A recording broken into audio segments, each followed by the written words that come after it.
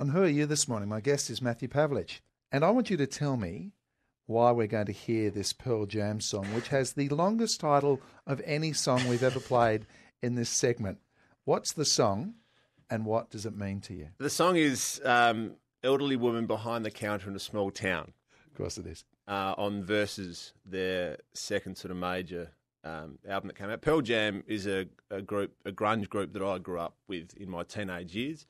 I think 91, 92 was when Nirvana rolled onto the scene and, with their smash hit and Smells Like Teen Spirit and all this grunge music started to take off, and that was basically my formative years, really. And this song's important because there's a few poignant lines in it, but it's basically about people from small towns, and like it or not, both Adelaide and Perth are relatively small towns, and I think there's some poignancy there with regard to my life, going back to Adelaide, but, obviously always trying to remain the same person as when I left. I seem to recognize your face, fade away, hearts and thoughts they fade away, hearts and thoughts. That's Pearl Jam. Matthew Pavlich is my guest on Who Are You. I don't want to talk a lot of footy with you today, but I do want to ask you, because I think the story is pretty fantastic. At the age of 17, you hope that you're going to be picked up by one of the Adelaide teams. That makes perfect sense.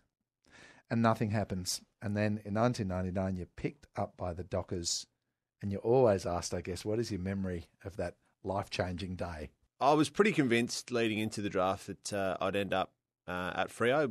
At the time, we had 3 of the top 5 draft picks, and Richmond weren't interested, who had pick 3, and Collingwood had basically committed to Josh Fraser at that time at pick 1. So I basically, leading into the draft, thought I was going to be a Docker.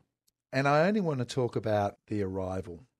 Well, my very first training session is memorable for all the wrong reasons. I collapsed on my very first training session. I'd arrived the previous night from Adelaide after a week or so long down at sort of schoolies or leavers week with my mates and having a good time and sort of rejoicing in finishing exams and all that type of stuff. And Paul Haysby actually picked me up my first morning, and he drove me to Aquinas College where we were preparing for training. And what happens these days with all the rookies and draftees that get drafted, they hardly drop a bead of sweat in their first week at the club because they're screened and the doctors see them, the physios check them out, the strength and conditioning officers go through everything, and they don't do much. But back in my time, 14 years ago, we were expected to do the entire first session. So I think we did about an hour and a half of ball work, and then we finished the session with 6 1K time trials. And I went as hard as I could in the ball work part of it, obviously trying to impress and make an impression and all those types of things as a young 17-year-old would do. And then on the very final 1K time trial, the 6th one, I just started to feel really average and really poor and started to drop off the back of my group and of my running group. And I passed out. I collapsed and I don't remember anything basically from that, taking off that last lap. And apparently what happened, Jeff Boyle, our physio, and Ken Withers, our club doctor, are still with us now. And I think Stephen Platt and Pat Watson, the property guy, threw us in the back of the property van, raced down the freeway to Murdoch Hospital, threw us in intensive care, and there I stayed for 2 nights. So I was actually meeting some of the players for the first time, outside of saying good day on the track, coming into hospital saying, geez, what happened? How are you going? So, how soon after that did you bang into the back of Troy Cook's car? A week. A week? Yeah, a week later. We had a recovery session down at Port Beach, and we're driving back to the football club, and it was sort of mid-morning traffic, and a couple of the players were doing the wrong thing, sort of darting in and out of traffic, and I was just trying to be the sensible one at the back and just thought I'd, sort of wait for everyone. And I'd obviously looked down to change the station at some stage on the radio and looked back up, and Cookie's car was a millimetre in front of me, and I went up his rear end, and my bonnet actually basically started flicking up. and I had to catch it outside of. Believe that I had to catch this bonnet, stuck my hand out the window. Thank God the window was down, and threw it back down. And anyway, we got back. Get arrested for that sort of stuff. I shouldn't be divulging it, but anyway, it was a really bad way to start an AFL career. If you're out there listening and you're a young guy or trying to get onto an AFL list, don't do it. Don't do any of those way. things.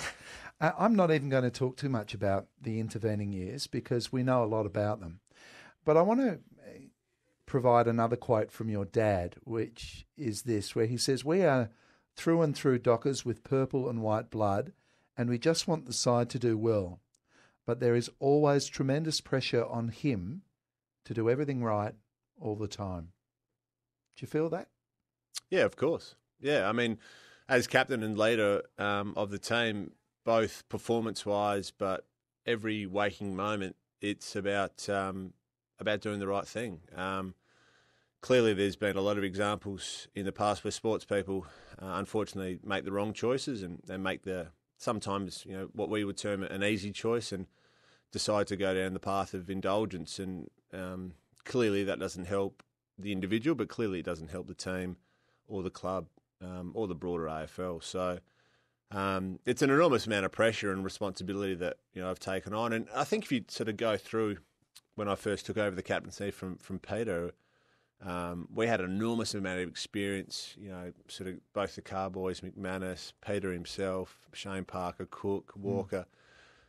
We had a massive transition period and then drafted on all the players you see today, Hill, De Boer, Fife, Morabito. So sort of dealing with that transition, a couple of poor seasons of rebuilding and then seeing possibility in some of these younger players. All the time trying to do the right thing by them and try to do the right thing by performing for the fans. It's a delicate balance. Have there been times you haven't liked it very much? Yeah, when we lose. I'm extremely competitive and have always, in anything that I've been involved in, wanted to be successful at it and drive as hard as I can to achieve. And football being the thing that pays my bills and is my absolute passion in life, I don't like losing. But you've lost a lot. Yeah, I've won a lot as well. You have, but of the great modern players, you've spent much of your career with a club that others deem to have underperformed. We argue now that the situation's different. But what do you learn from losing? You learn how to review, you learn how to analyse, self-analyse and team analyse. You learn the character of not only yourself but of other individuals in your team and how they react to poor performances or conversely good performances. Sometimes you learn as much on the other hand when you play well, how guys react and how you react. But ultimately, you learn that the values and behaviours that you agree to as a group and that you try to model yourself stand up. And regardless of what happens, 4 points go your way or not, they're your guiding light.